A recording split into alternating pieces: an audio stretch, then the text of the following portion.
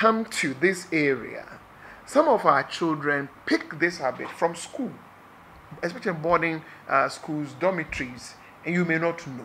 Some of them pick them at workplace. Some are even elderly people, but depending on who you associate with, you see. So it's a very complex issue. But what we need to help our members and ourselves is that you don't choose anything for your people, your young people. I mean, your parents may not choose what to wear, what not to wear. Today they may advise you that these colors are something. Would you consider that kind of thing? But the point we are making, when you come to marriage, when you come to family life, it's family affair. A young lady may go out and find somebody. I love this guy. I love this lady. That's your decision. It's not mommy, daddy's decision.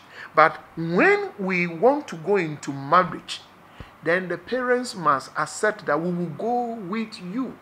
We will be there to contract the marriage. And therefore, the young people must also respect. As you make your decision, you must also understand the role that the parents and families must. That's what we are talking about. But the decision for a young person to say, I'll marry A or I'll marry B, so it's the young people's decision. But after you've made that decision, you must know that the families have a role to play. And you must respect that as well.